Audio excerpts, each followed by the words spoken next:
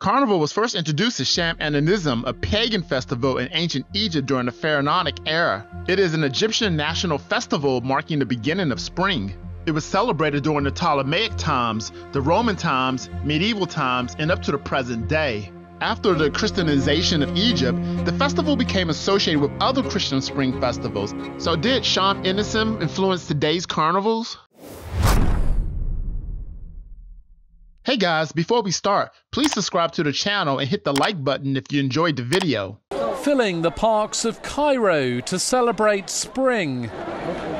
After a year of political turmoil, Egyptians have been taking some time out to enjoy the Sham Ennessin national holiday.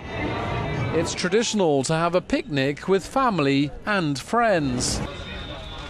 The holiday is marked by people of all religions. The ancient Greeks adopted the holiday several years later after Alexander the Great had conquered Egypt.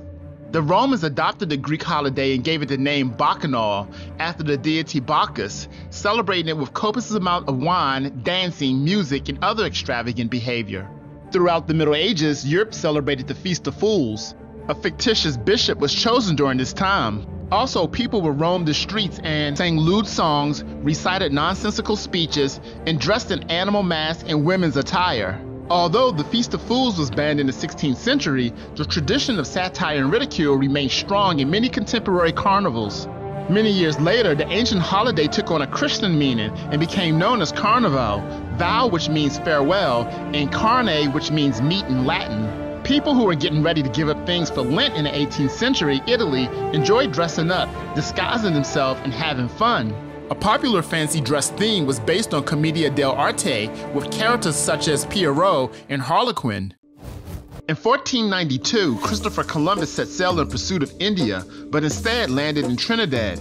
He referred to the Caribbean islands as the West Indies. From that point forward, the Caribbean and Latin America saw a steady influx of Europeans and enslaved Africans that brought Carnival along.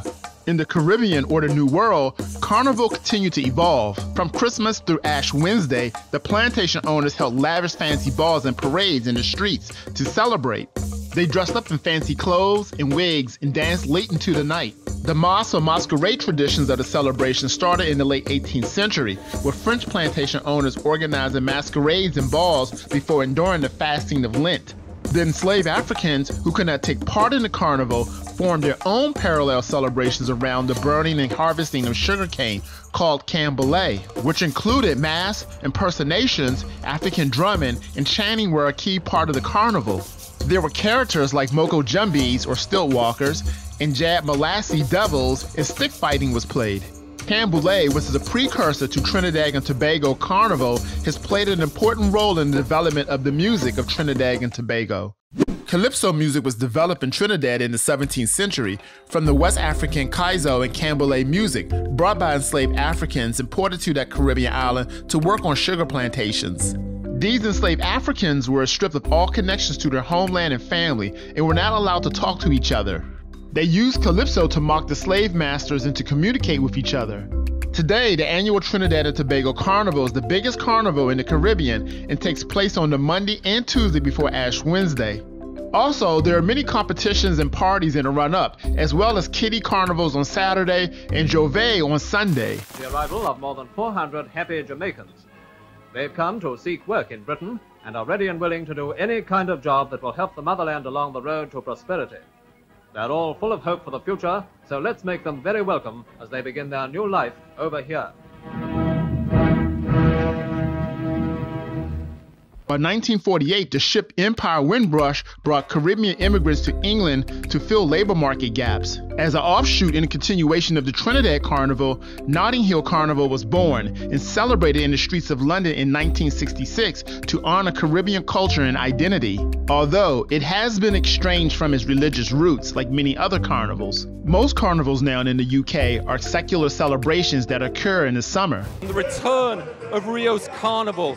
It was cancelled last year, it was postponed this year for 2 months. That's because back in February there was a surge in the Omicron variant, so the mayor decided to hold it in April for the very first time.